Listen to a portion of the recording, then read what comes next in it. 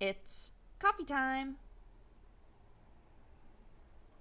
Oh my gosh, it feels so nice to just sit here and talk to you right now. I have had such a poopy day. Just the poopiest, not the poopiest. I can honestly say I'm in a good mood still. I never got into a bad, funky mood. I haven't been crying all over the place. Nothing like that. But I've had a frustrating day. That's the right way to put it. There were a lot of things that I needed to get done today. Most of them I think are going to happen, but have taken way longer than they needed to. And that is so frustrating. I woke up with basically a full day's work to do. A full day's worth of work to do. So I was like, okay, my Saturday is going to be a full-on work day, and that's totally fine. But it becomes frustrating when you create in your brain an efficient way to do everything and to get everything done, intermingled with each other, and just none of it goes right, and you just don't know what to do.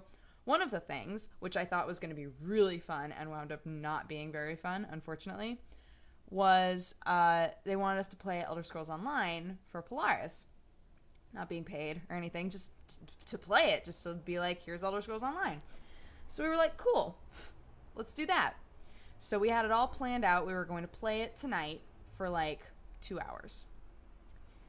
And I spent an hour and a half stuck in a bug, like an awful bug. And not just one bug, actually.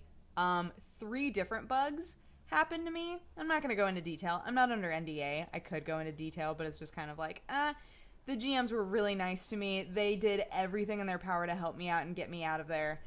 And it was just very frustrating. And so we wound up doing Elder Scrolls Online for basically my entire evening. And I was just like, why is this happening? Like, I just wanted to hang out, have fun, play Elder Scrolls Online. And I wound up in one bug with one character.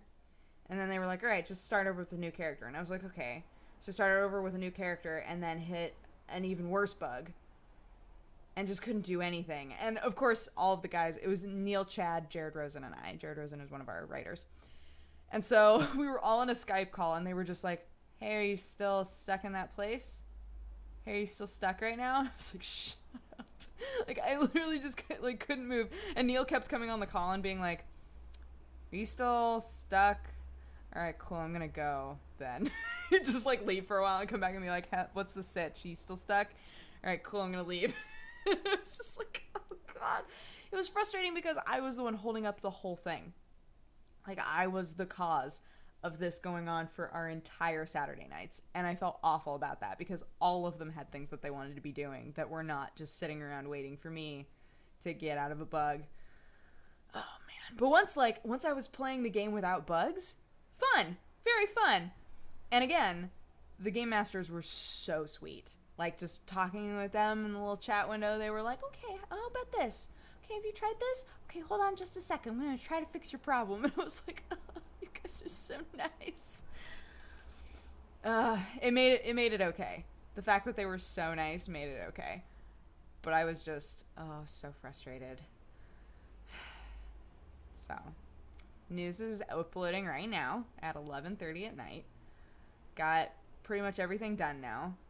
I haven't eaten. I should probably eat something. I don't know what I'm gonna eat though. I feel like I've eaten just like not good food all day. No, that's not true. I made an omelet. I haven't made an omelet in forever. I have like a spectral clips. I have like a special trick to making omelets, and it makes great omelets every time. What you do is you mix your eggs with a little bit of water, whip it up, put it in your pan, right?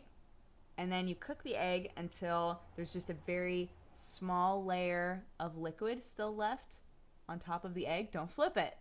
Just leave it. Just let it cook. And then there's going to be like a little layer of egg, just still not quite cooked on the top.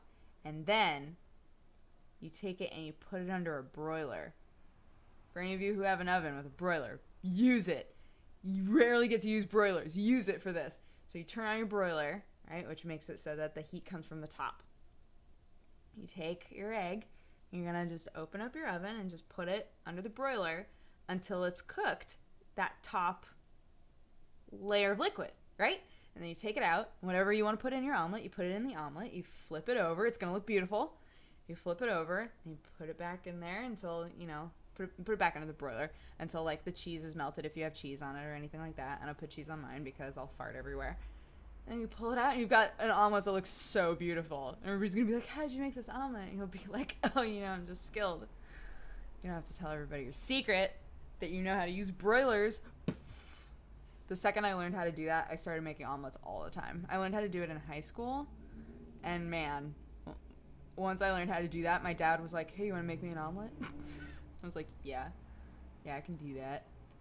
It's pretty great. But make sure that you're using a pan that won't, like, make the omelet too thick, because then it's hard to flip over and then it might crack a little bit, like a bad taco.